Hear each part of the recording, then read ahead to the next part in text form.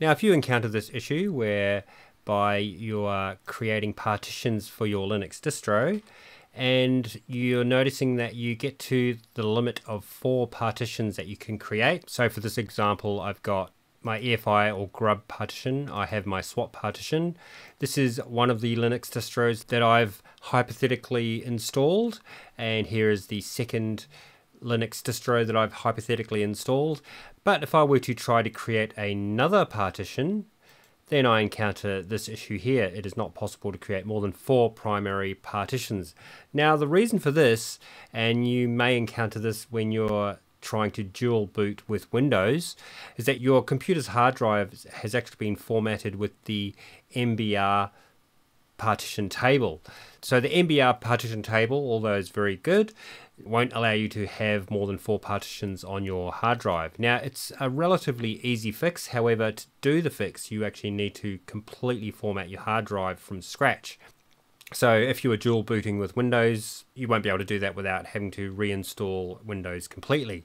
However, if you had a Linux only machine and you are starting from scratch, so you don't mind formatting your entire hard drive and ridding yourself of every single thing on the hard drive, then how to change the partition table is you go up to Device and then click Create Partition Table, and this is in GParted.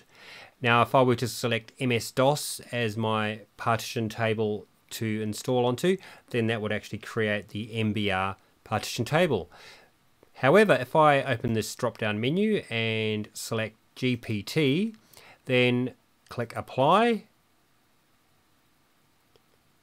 and that has completed. So now I'll actually be able to create more than 4 partitions. So let's quickly do that now. So I'll just create 1 GB sized partitions.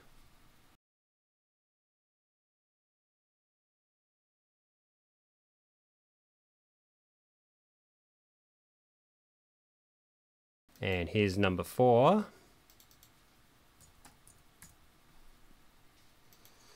And now if I go to that elusive number 5,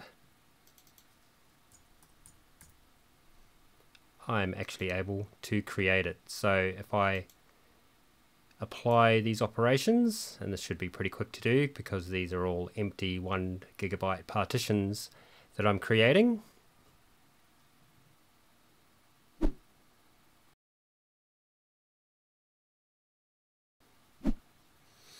And that has completed, so I can close out of there. And I can actually keep creating partitions now if I wanted to, and create probably as many partitions as I could fit onto this hard drive. So let's create another 1 GB partition, and then another one, just to make sure this definitely works. And as you can see, I'm able to keep creating partitions now because I have changed my partition table to GPT. So I'll just undo those operations and go to Device, Create Partition Table, and as long as I select GPT here, then I'll actually change the partition table structure of my hard drive. So that is all there is to it. Hope that helps you guys out there who've been asking the question, and I'll catch you in my next series of videos, which are coming up very soon. I'm just learning how to use OBS. As you can see, I'm doing these fancy things that I can do with zoom ins and zoom outs. So hopefully this will allow me to create videos a lot faster. So I'll catch you in the next series of videos.